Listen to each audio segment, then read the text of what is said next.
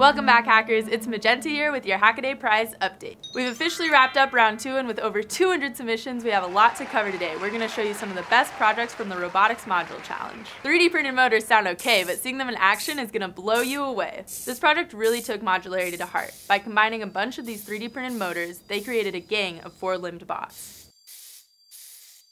Another unique take was this project that created a motor out of just a few circuit boards and magnets. And this one could be scaled down to build really small motors for a swarm of robots. Just because robot hands pick things up doesn't mean they have to look like human hands at all. These two entries use something called a jamming gripper, which can be built at home with just coffee grounds and a balloon. The way this works is a vacuum sucks air out of the balloon to pick up objects.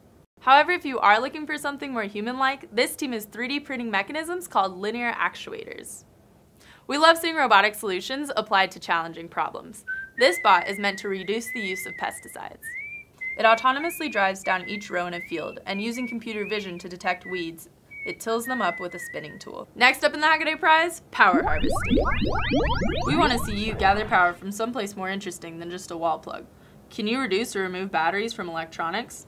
Hackaday prize entries have harvested power from solar, thermal, wind, ambient light, inductive coupling with power lines. We can't wait to see what you come up with next. That's it for this Hackaday prize update. See you next time.